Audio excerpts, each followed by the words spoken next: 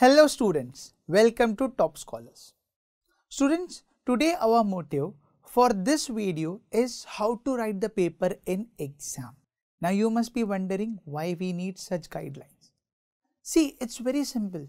Most of the time it happens we attempt all the questions, still we are not able to score full marks. The reason behind that is your presentation is not quite up to the mark. So let's talk about the paper presentation.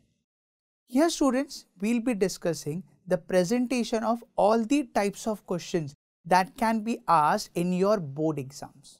So the first type of question which you can expect is definitions. Now students, whenever you are attempting the definition, you can see here the definition should be written in this particular format. First you have to write the law or definition, then formula, and then if it has some units or some constant value, write that particular value.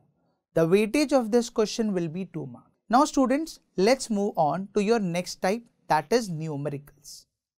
Students, when you see numerical, the numerical should be written in this given format.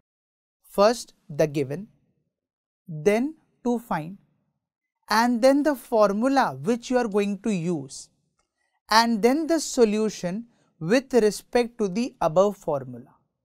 And this will help you to score the full marks in your numericals. Okay. Now let's talk about that question which is factors affecting. This is the most common question which can be asked from most of the topics like sound, heat, such chapters. If such question is asked, the weightage will be 1 mark for one factor. So if the question has a weightage of 2 marks, you must at least write 2 factors. If the weightage of this question is 3 marks, you must write at least 3 factors. So this is basically the factors affecting. Now student, one more question, that is explain the formula. If you will find this question, you have to write the formula and explain all the terms which are present in that formula like this. Okay. Now let's move on with your long answers. Long answers means you have to write each statement in a proper point-wise format. And student, do not write the same points again and again. This can deduct your marks. Okay. Let's talk about your one more type, that is give scientific reason.